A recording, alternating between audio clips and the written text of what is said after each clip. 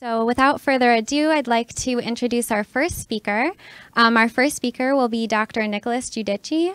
Dr. Giudice is an associate professor of spatial informatics in the School of Computing and Information Science at the University of Maine. He is the director of the Virtual Environments and Multimodal Interaction Laboratory and affiliated with the University of Maine National Center for Geographic Information and Analysis. Today, he is presenting a 20-minute talk titled Touch and Haptic Interactions, Current Progress and Future Research. Please join me in welcoming Dr. Nicholas Giudice.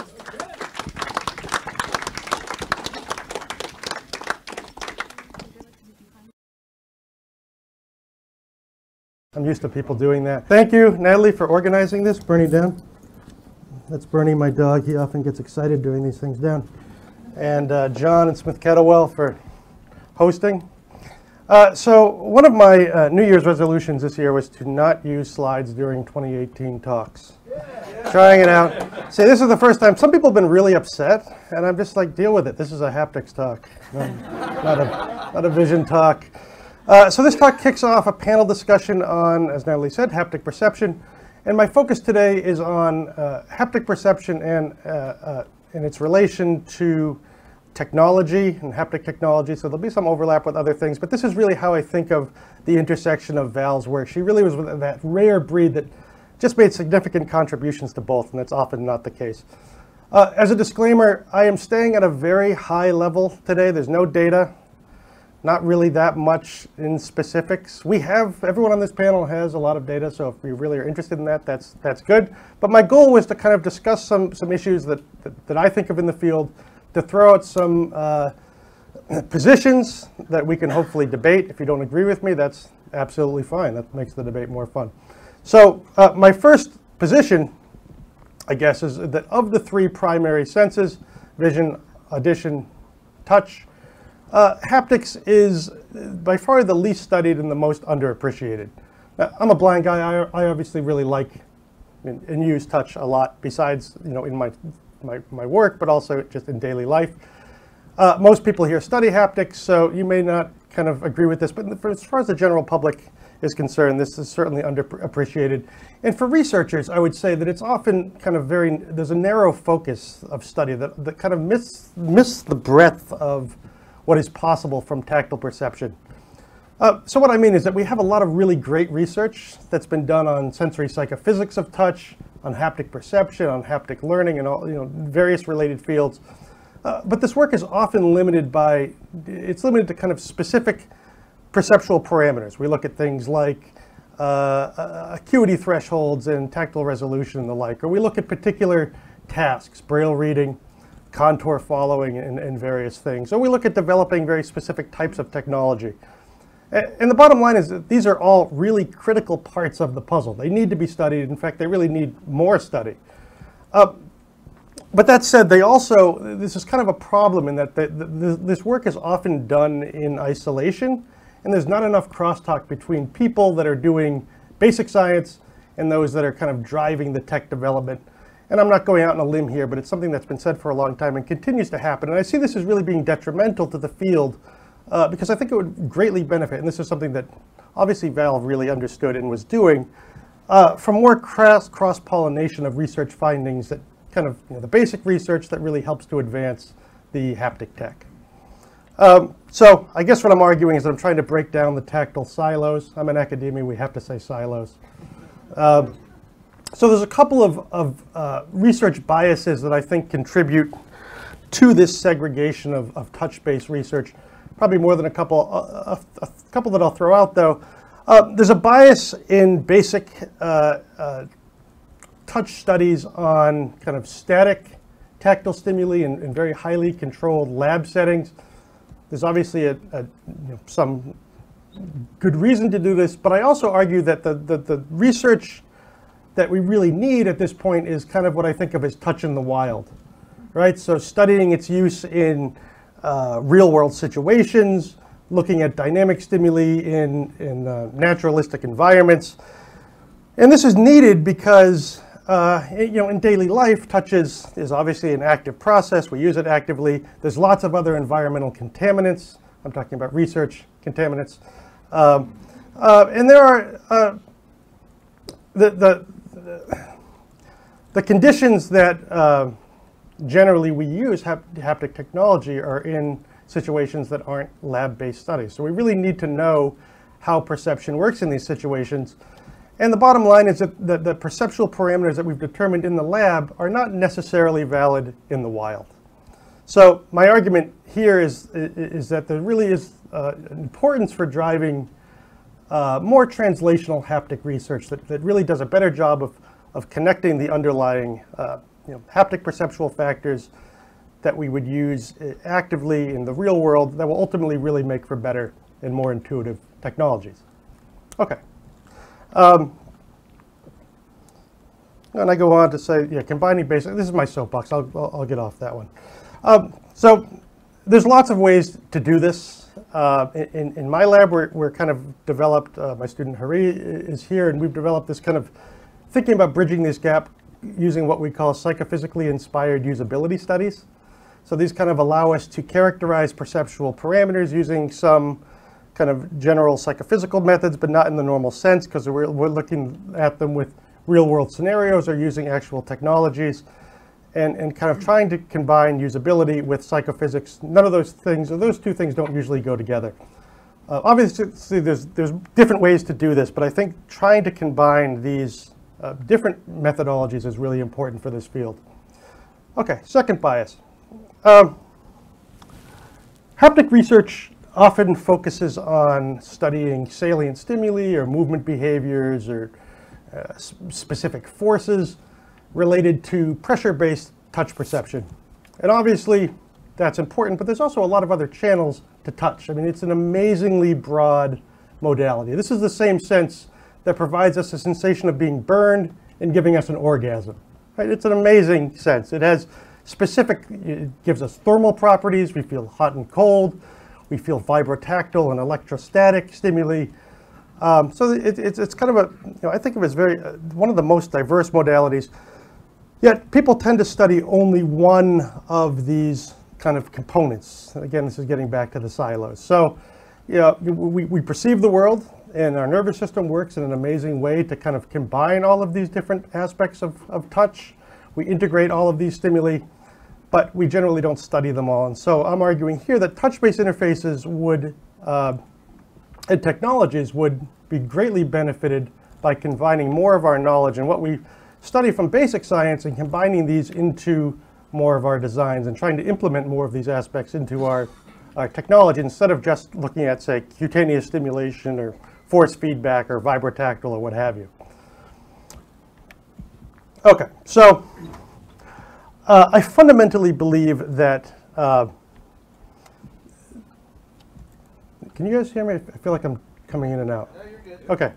I fundamentally believe that if we do a good job in understanding and characterizing tactile perception, that touch-based displays can be effective in most cases as visual displays in supporting lots of different tasks. So let me just briefly discuss the underlying theory for this claim. This brings me to my second position. So I'm going to argue here that haptic and visual information share the common denominator of space or spatial information. So if you think about the 3D structure of the world around you, the relation between edges and surfaces, the direction and distance between objects and people, these are all spatial properties that can all be specified really well through vision, but they also can be specified through other spatial channels, vision, audition, spatial language. And I've argued, as do others, that touch is really the most similar to vision in a lot of ways, and it is one of the most perceptual of our senses. If you feel you see the edge of this lectern here, the stimulus properties are the same, and the brain may take these in from different inputs, but it essentially is, and I'm generalizing obviously, but it cares most about the commonality of the stimulus properties. So, vision is a great conduit of space, but I always say it doesn't have a monopoly on space. So the point here is that there's this growing body of research looking at this notion of common spatial computations between the senses. And the results from now a growing number of converging paradigms are suggesting that there's far more similarity than difference in multisensory spatial information processing and representation in the brain. So this is an area that I've worked in now for a while, I guess longer than I think. Anyway, it's an area that I've looked at a lot. It's what we've called functional equivalence of spatial information. It's been done work with Bobby Klatsky and Jack Loomis. And the essence of the argument is that spatial information from different inputs, so again, vision and touch or what have you, build up into a common amodal spatial representation in memory. And we call this the spatial image. And what's important here is that as long as the input modalities are matched in terms of their information content, the ensuing spatial image functions or can function equivalently to support different types of spatial behaviors. Okay, and there's several ways to kind of to test this hypothesis. I won't go into it that much here, except to say that the general procedure is that you compare learning on the same task between two or more modalities. So imagine you're learning a route map, maybe you're seeing it or you're feeling it, and then you're using a common testing paradigm for both modes. So you're going to assess a spatial behavior like pointing between locations or doing a JRD task. So you might do this with eyes closed, and so it's a common task, and you have people do this after both learning with both modalities. And so we found functional equivalence across a lot of different types of studies. And so the most important application of this kind of basic functional equivalence results are that the findings suggest that we can expect similar outcomes when using non-visual interfaces to perform tasks or to access information that we traditionally would do with a visual display. Okay, so that all sounds very good, but there are some significant challenges that screw this up if you don't consider them, and they really need to be thought about when we're developing these types of technologies. And the biggest one, I think at least, is to identify the right information to be displayed and to figure out the best way that it should be presented. And this is particularly important for sensory substitution devices. So when we're taking in information from one modality, say vision, and spitting it out through another, say through touch. So you can't just simply convert a visual map into a tactile map and expect that the resulting spatial product is going to be meaningful or make sense. And I review papers all the time that people seem to still try to do this, but it turns out it rarely works. So the problem is that vision has conservatively 500 times greater sensory bandwidth than touch. And so to be effective, if you're doing visual to tactile conversion, it requires this kind of principled downsampling of visual to tactile information.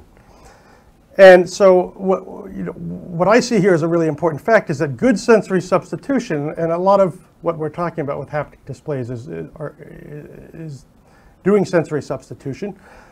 This requires more than a fancy conversion algorithm. To work, if we want this to work and to be useful, we need to understand the sensory mechanism, both of the input and output channels. We need to carefully consider the sensory translation rules and the cross-modal mappings. And we need to know what information is perceptually salient to the output channel. So if you're converting color to touch, that can work, but it's not necessarily a natural mapping. If you're substituting spatial information, this generally works well because this is a natural mapping and space is salient to both sides of the equation.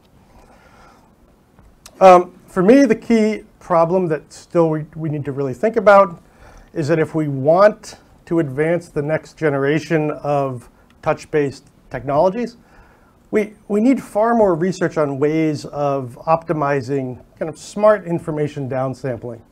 What are the intervening filters that kind of serve as the layer between the input and output modes? And this kind of intelligent processing essentially is where I see the next big leap in haptic technology design is headed. I think that we're starting to see that, and what's important here is that it's forcing the connection that I'm harping on here of understanding the human perception, tying it to tech development. Okay. Let's briefly discuss some haptic technology as it relates to perception and some challenges that are out there. So the most common method of presenting tactile stimuli is through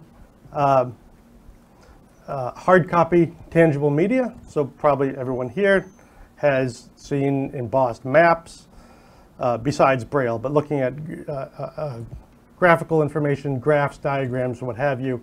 And there's lots of production techniques doing this, including tactile embossers and swell paper and affixing tactile pieces to boards. I can't tell you how many times in grad school I used all manner of things to try to represent nerve tracks and neural nets and what have you. Increasingly, we're using 3D printers to make models, and that, that can work well. In fact, all of these approaches really have, they all can work, and some of them have been used for years. Part of the reason for their success is that there is a lot of basic research that's been done and guidelines that have been developed that kind of specify how these things and how these outputs can be used and based on perceptually valid stimuli. Each certainly has its pros and cons. That's not my point here. They all share some common shortcomings, though. Generally, these are expensive to produce, except for the pieces of sticking pins and boards. Generally, they're slow and difficult to author, the tactile stimuli, and they're generally based on static kind of unimodal output. And so these are all factors that we need to consider if we're going to develop new touch-based technologies, and if we want them to be adopted and actually reach the end user. That's one of the things that I find most frustrating here. A lot of things are developed. They may stay in the lab and the workbench. They rarely get out to the people that could most use them. So the good news, I think, is that there's lots of new dynamic haptic technologies that are being made, and these are including, force feedback, pin arrays, vibrotactile, electrotactile. These are things that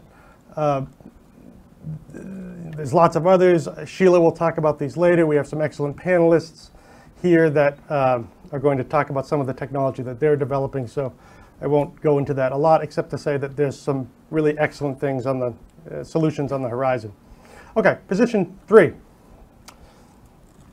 The use of haptic information is one of the most underutilized interface styles in technology design. So again, I'm not going out on a limb. Some of you may disagree, but if you look at most interactions, touch is used as a very secondary or tertiary aspect, not generally primary.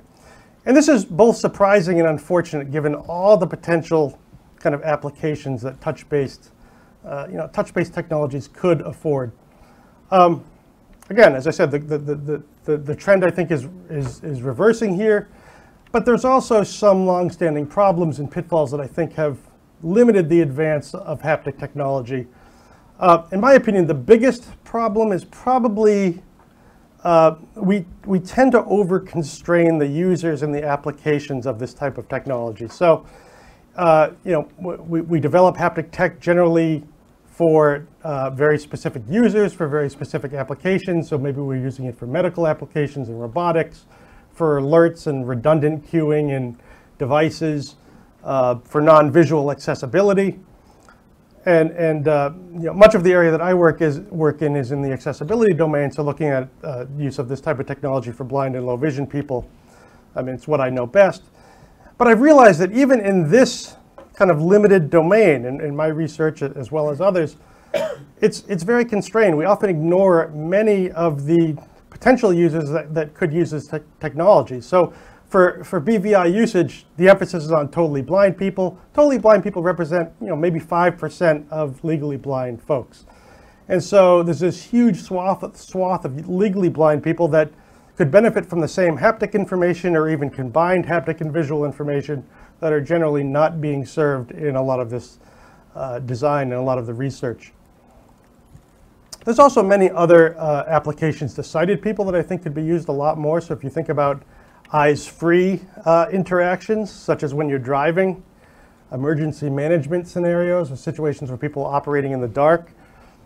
There's lots of others, but this kind of expanded usage really, I think, speaks to the efficacy of using haptic displays as a primary interface in far more use scenarios. And to do this, though, we need to start thinking about how the development, how understanding perceptual variables and perceptual factors can support these types of tasks, which have not generally been studied.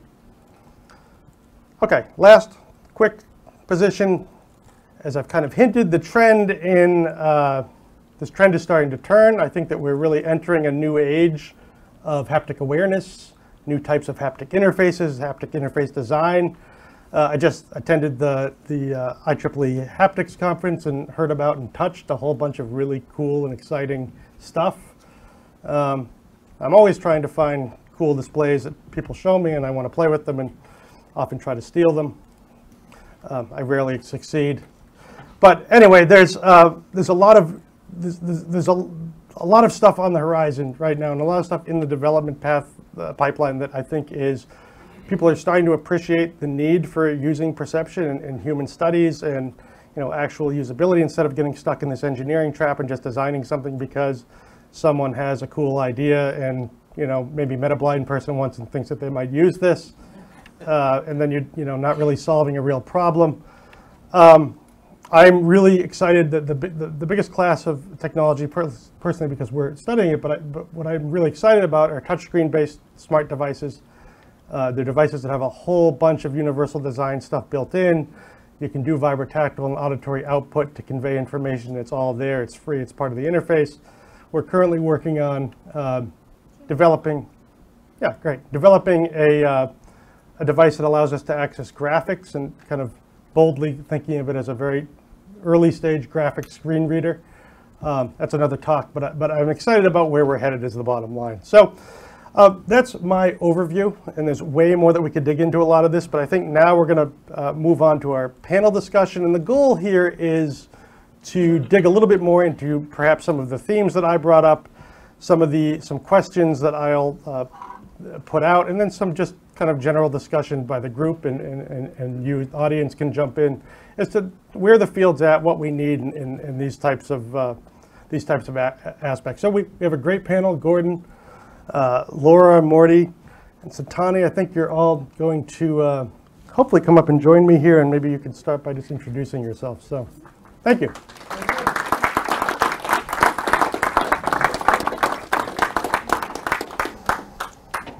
Great. Thank you so much, Nick, for a great talk. So now we'll have a 25 to 30-minute panel discussion that will address current challenges and future directions of haptic perception.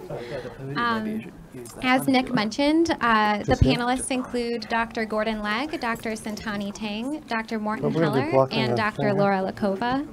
If the panelists open up discussion to the audience, we ask, like we said before, that you please state your name before you say something.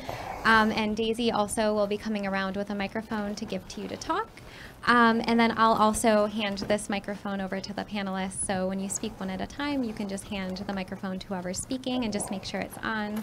And then maybe we can begin the panel by just, if you can each please just say your name and then maybe a couple of sentences about who you are and what your research is on currently. Okay, so please join me in welcoming the panelists.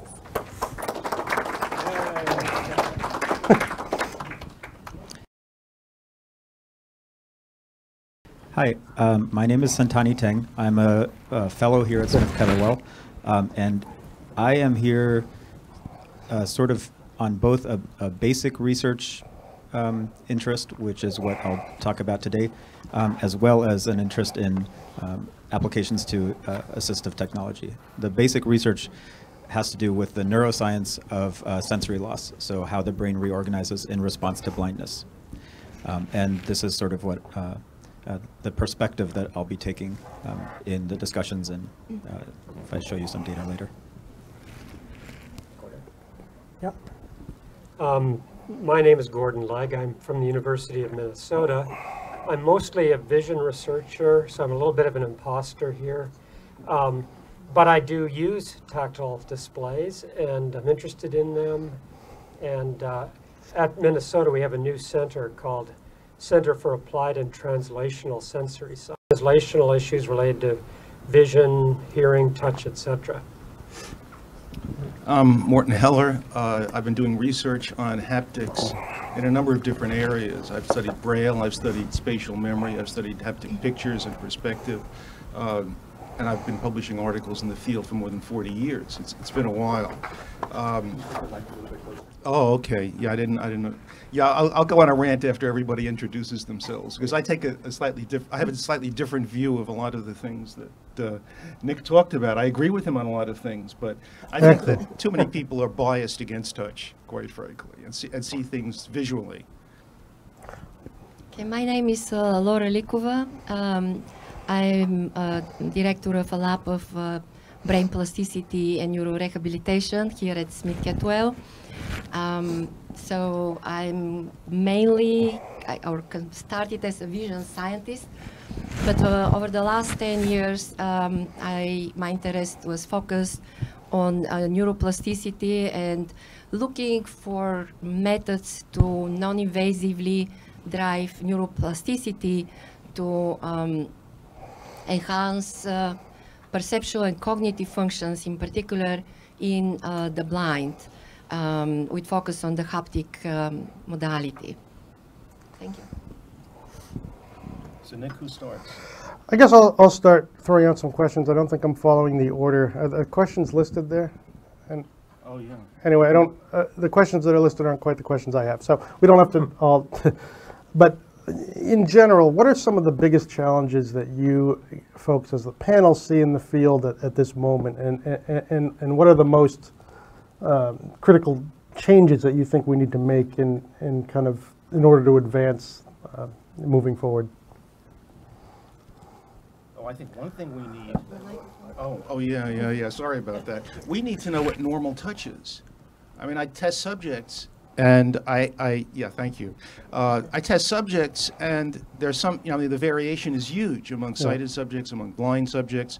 I think, we know if somebody has poor vision, we, put up a Snellen chart. We need a Snellen chart for touch. Right. We need something that would be really easy to use quickly.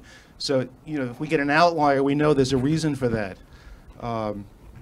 That's one thing we really need. I mean, I think that we don't have normal samples whenever we do research, whether it's with sighted subjects or blind subjects. We don't really know what's going on. And you're talking beyond 2-point thresholds. Oh yeah, I don't think that's not. I mean, I don't buy the threshold measurement. Thresholds are kind of meaningless for a lot of the things that we do. Right. I mean, I think, for example, that touch is the primary and best spatial sense for lots of reasons. I mean, it sounds kind of radical here among haptics researchers, but I mean, I shaved this morning. I thought I did a good job looking in the mirror. Then I felt my face, and it wasn't quite as good as I thought it was. Carl Sherrick pointed this out to me one time, a long time ago. I mean, I can feel textures I can't see. I mean, touch will do some things really well. You can make judgments about very fine textures that you can't judge visually. I mean, auto mechanics do that when they feel a paint job. People making furniture do that when they feel a surface to see if it's smooth enough. There are things that you just can't see that you can feel, like a nick in fishing line, for example. The line can break and you can't see it, but you could feel it readily. So the idea that, touch has better spatial resolution, I mean, that vision has better spatial resolution, that was my unconscious thinking popping out there. In some ways, I mean, touch is better. In some ways, it's not. It's different in a lot of ways. And then people just tend to generalize. And so it's those generalizations that hold us back in a lot of areas. People really need to have an open mind in doing research. I don't know, I could talk about some other biases that are here that really need to be looked at. But I think that's one area. We need a good way of telling if we have abnormal subjects. We can tell if people need to wear glasses in an experiment, but we don't know if we should reject them because their tactile performance is poor. And we really need to know that. And also how it changes with age. Oh yeah, no, it's definitely changes with age. And that's something we don't characterize well. Yeah, I can. This is Gordon Legge. Can you hear me? I don't know. Yeah. Okay, so as kind of a basic sensory scientist, I'd like to dissect haptics into some components. There's touch or sensory acuity. I'm actually going to talk about that a little bit in my lightning presentation. Morty says we need a chart. I'll pass around a chart that you can use for measuring tactile acuity.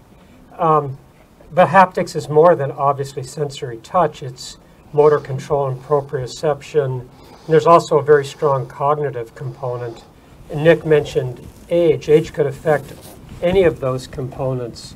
So, kind of as a reductionist, I'd like to see us, dissect haptics into its components, see how those components interact in various tasks, and see how they change with factors such as age or other variables. Nick, I'll pass it back to you. Oh, yeah. Can I throw one more thing in there?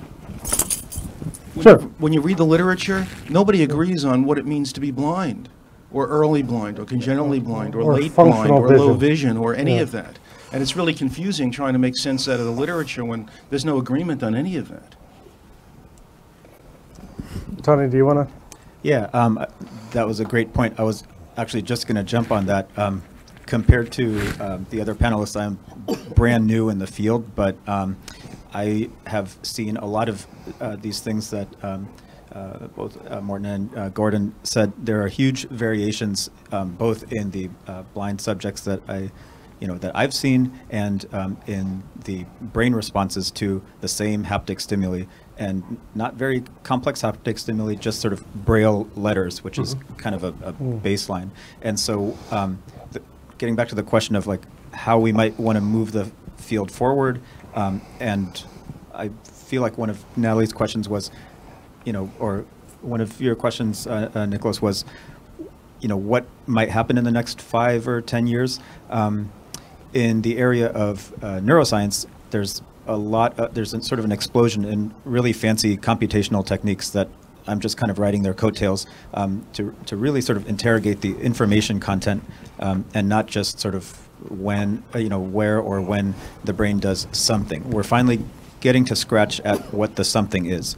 And so from the basic neuroscience perspective, what the brain does with this information we're starting to crack that open. Yeah, I have to say it's really a rich and very interesting field. Nick said something that a big leap in the future will be to look in between the input and the output. And I relate this to something Gordon said also, that we have to dissect like the whole process. So we talk here about haptics, and so also Nick was connecting haptic to the design of new haptic technologies. So one thing I see because one of the questions was like over the last years and then what we see in the future, I see that we are kind of going out of the engineering trap by looking at more user-centered designs, which means to understand the process of haptic perception. My impression is that, there is a lot of progress, but like the focus is still at the lower level of sensation, and even when we talk about perception, still I think there is a long way to go. Cognition. So we have from all the receptors in the skin, in the joints, we go to perception, but then it's very, in haptics, it's maybe even more important to look at the cognitive aspects and how we can compensate and how we can enhance this. Because one of the big advantages of vision is that we have parallel processing. And this is one of the reasons, plus high resolution, to make vision the dominant sense. And I agree with the point Nick said, it's central in my studies also, that space transcends any specific sensory modality. We are trying to reach out through different senses and to get a representation of space. But I would say the disadvantage of the other senses, and haptics in particular, is we have this sequential processing, which means that we have much higher demands on spatio-temporal integration, which inevitably involves memory, and creating understanding and creating memory representation. We may have all the resolution in the world and discriminating between points and so on, but we have to learn to understand and to be able to create really precise and stable mental maps, we also call them. So this is the focus of a training method I have developed, and is showing that we can really in a proper way rapidly achieve this, and could help people across different tasks. So I think this is one big direction to focus how we can, like when studying perception or sensation in haptics, people usually focus on limitations and restrictions.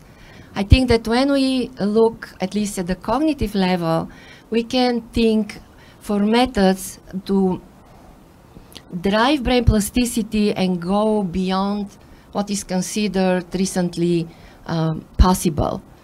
And I'd like to add one more point in relation to coming to the technical end, tactile or haptics aesthetics, which is part of people really liking and using the devices. So going to the I'm not on the technological side, so this is very, more not from first-hand experience, but side view. My impression is that many of the development in assistive haptic technologies don't go beyond the developmental stage. So it's important to think about scalability, and Nick was emphasizing like broad applicability. So from blindness and different level of low vision, combined vision, touch, going to also the sighted like iFree technologies, so which will help for the dissemination of the haptic based technologies. Okay, thank you. Thanks. This is Morton Heller again. People assume that vision is the dominant sense. Here's a thought experiment for you. Try to imagine sitting here doing anything at all if you couldn't feel your bodies. You couldn't interpret what you're seeing. You wouldn't be able to sit up. You'd fall on the floor. That's happened to people. There are rare cases of people who've lost bodily sensation. They can't function. They can't walk. They have to use vision to then guide motion. It touches, in some ways, a really important, significant dominant modality. The other issue that I don't agree fully with is the idea that touch processes serially and vision processes in parallel. That depends on skill and scale. Sometimes vision has to process serially, like if you have a large object and you're really close to it and you can't see all of it at once. Touch sometimes processes in parallel. You get whole word effects in reading Braille, for example. So it's a kind of generalization, but it depends on skill levels. Whether you know about materials you're using, it depends upon the scale that you have, how large things are. Touch works on a smaller scale. You can't feel Japantown from here. Can't see it too well with the hills either, but it depends on scale. So it's a kind of generalization. If we really know something well, we can process in parallel in vision, but that was an issue in vision. We can't always process in parallel in vision.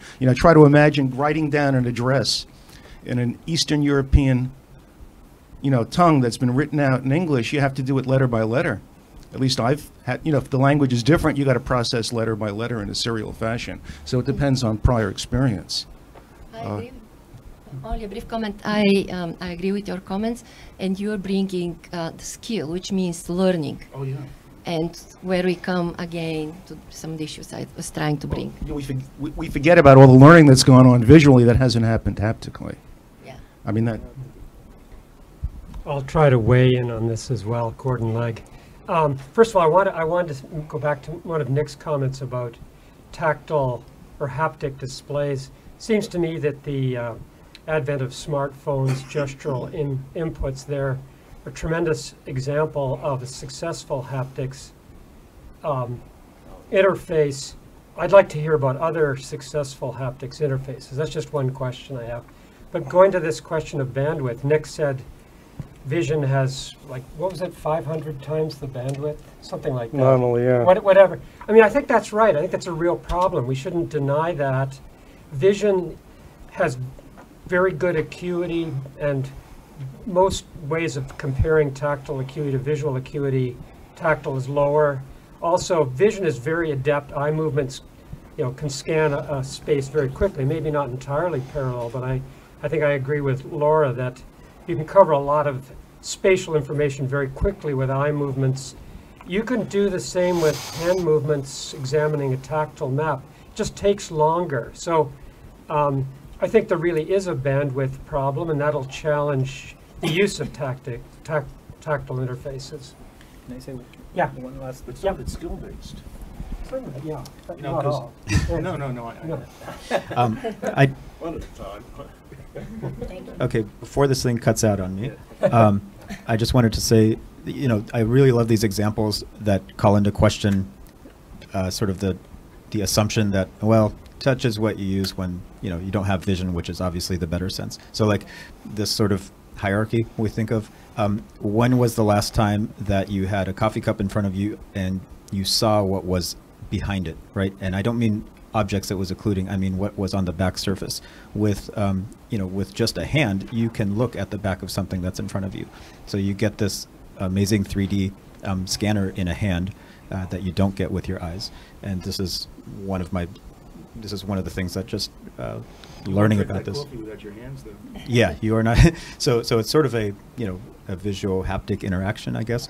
And I kind of want to reiterate a point and really echo that, like using a smartphone has made me, in a very invested way, be a huge proponent of universally accessible design.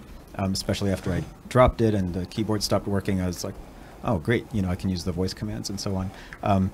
I feel like there's, from that trivial example, just making things accessible in as many modalities as possible is not just an assistive technology.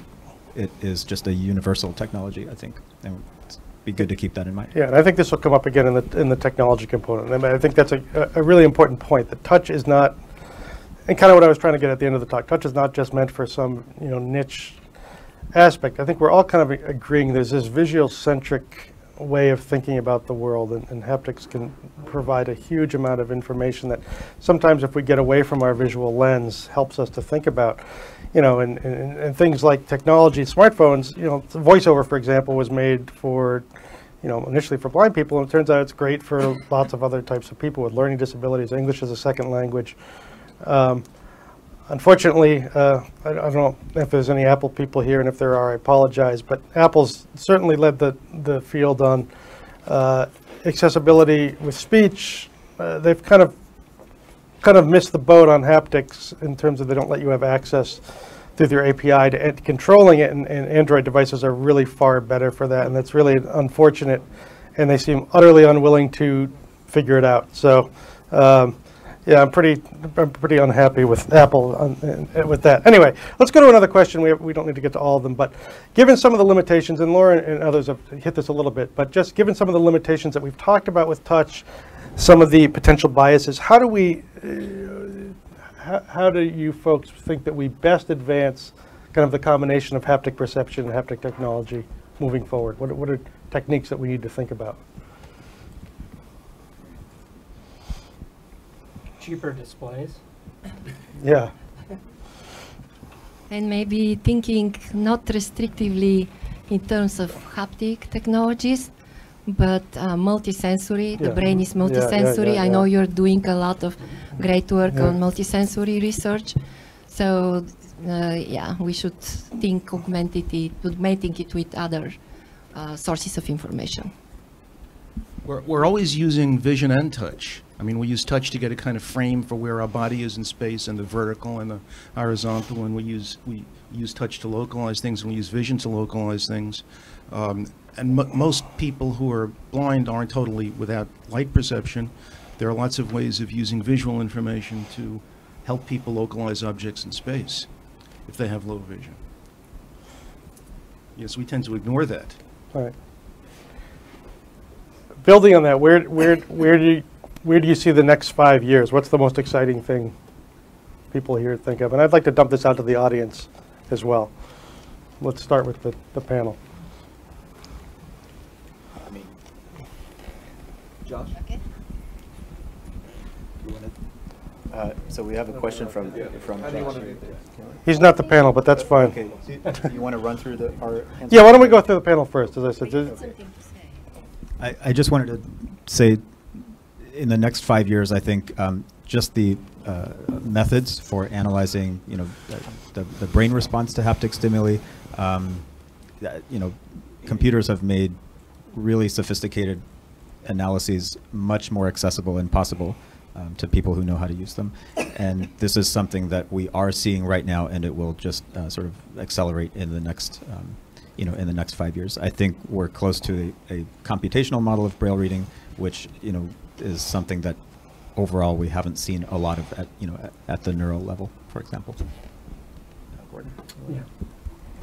I'm not sure I have any great predictions. I think actually the tactile interfaces can help visually impaired people help solve some kinds of visual tasks like orienting or pointing or localizing or aligning cameras. I think there have actually been some successes where tactile feedback helps in taking photos, for example, or aligning on a page of text.